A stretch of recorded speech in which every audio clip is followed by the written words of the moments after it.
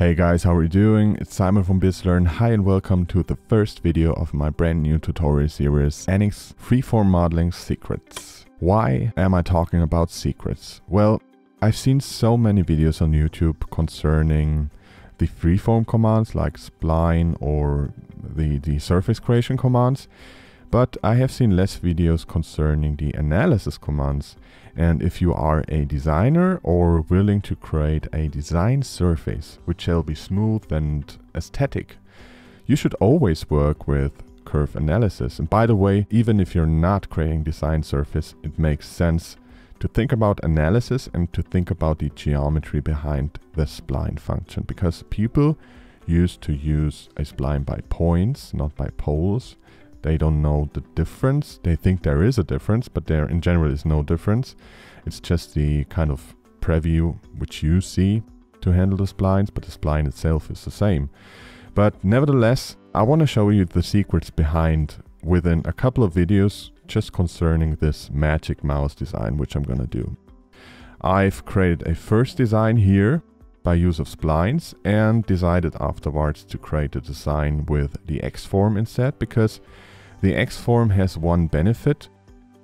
You can directly see during your modification how the behavior of the surface is, meaning I'm using X form in combination with the curvature analysis, for example, or reflection analysis, because you always get a direct display of the behavior. But anyway, we should start somewhere, and today I'm just going to show you how to import template pictures, which I have in here, which I use as a template, and I'm going to show you how to add transparency. There are a lot of videos concerning the image import, however, but anyway, this is how I start, and I do it a little bit different because I usually start with an extrude with a block where I'm going to add the pictures to. And therefore, I'm going to create a new file. And before I import my images, I'm going to create a block, which I'm going to reuse for my construction, so it makes sense to do that, which is located on my top plane. And I'm going to draw a rectangle from center. Why from center? Because if you have a look at the magic mouse, you can just imagine it is symmetric in both ways, so it really makes sense to have your center here.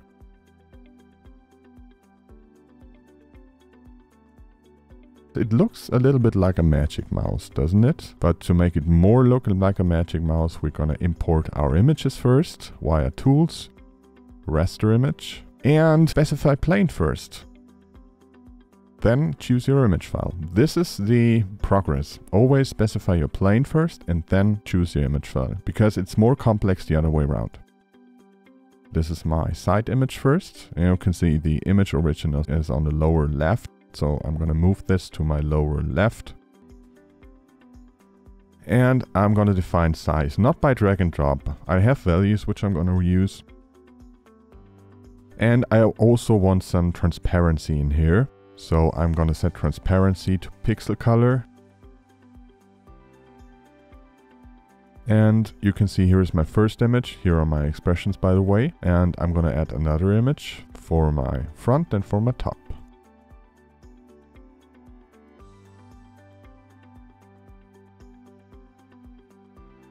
You can see I forgot to define transparency on my second image.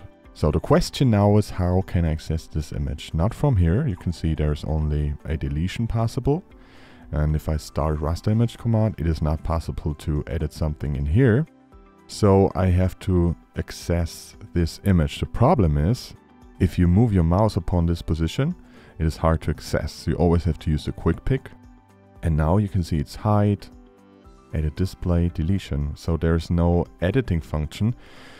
And there's a little trick. You just have to double click now. After you select it via quick pick, just double click and you have access to your image settings.